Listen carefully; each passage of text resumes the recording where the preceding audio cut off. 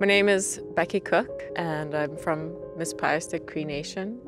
Being really interested in the natural world around me was really what led to me getting into science. I studied geology and geophysics. When I started working, being a young woman, I really had to prove myself. I went through a pretty varied career path. I worked for an oil company in Calgary.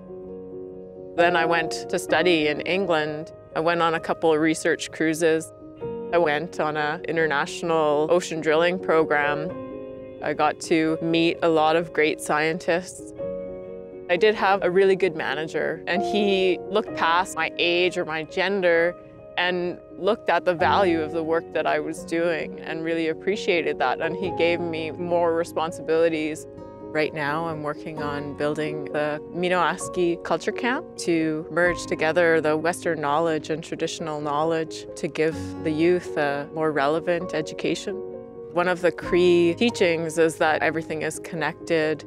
We just come out here, spend time out on the land.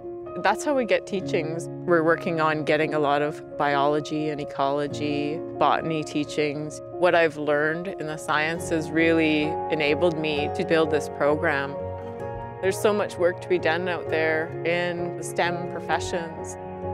We do need more women to get into science. We're capable and we're smart and we can do the job. I love what I do. I'm glad that I chose to go into science. This is my passion.